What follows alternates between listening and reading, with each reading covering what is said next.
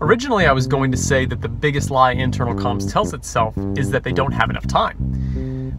But the truth is, you don't have enough time. And I think the biggest lie internal comms pros tell themselves is that they can do everything. And so I see a lot of internal comms professionals trying to take on massive projects that really aren't in their job description, or massive amounts of really small projects, and not being able to do any of them really, really well. So the best internal comms pros I know pick projects very carefully, projects that are going to make an impact, and they do those really, really well and say no to everything else.